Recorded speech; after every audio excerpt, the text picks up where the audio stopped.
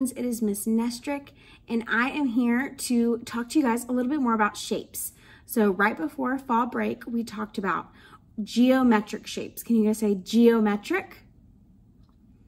So geometric shapes are the shapes that we see all around us that have names. So shapes with names. So that might be a triangle, a circle, a square, a rectangle, or an oval.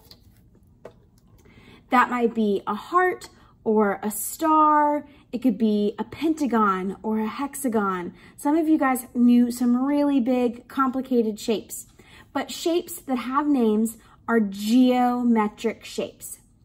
Shapes that aren't geometric are called organic shapes. Can you say organic? Organic shapes are shapes that don't have names. They're shapes that are made up of all different types of lines that are free-form. Can you say free-form? So free-form shapes and organic shapes are shapes that normally appear out in nature. So a cloud is a free-form shape or an organic shape, a cloud.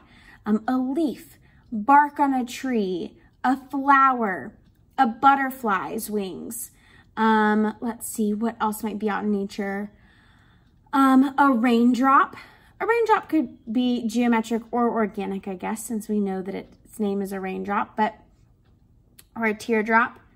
Let's see, what else? What else if I'm looking at my window? Leaves are great. The shape of grass. There's lots of different types of organic shapes. So what I want you to do today is you're gonna go take a walk. I want you to walk around outside. You're going to need an adult probably. So with an adult or with an older sibling or an older kid, go on a walk around your yard or around the neighborhood and find some organic shapes. Take your sketchbook with you, and at the top of your sketchbook, you're gonna write organic. So I think that my camera is gonna be backwards on here, but I'm gonna try anyway. But I'm pretty sure it's backward based on my shirt. Yep, it's backwards. Oh well. But you can have an adult write organic. So it's O, I'll go really slow so you can write it along with me. O, R, G, A, N, I, C, organic. So organic shapes are free-form shapes. So write that at the top of your sketchbook, and then I want you to go outside and find some organic free-form shapes to draw. That might be a leaf. It might be a clover. It might be a flower. Might be a stick or the bark on the stick. Can't tell if that's focused or not. The bark on the stick.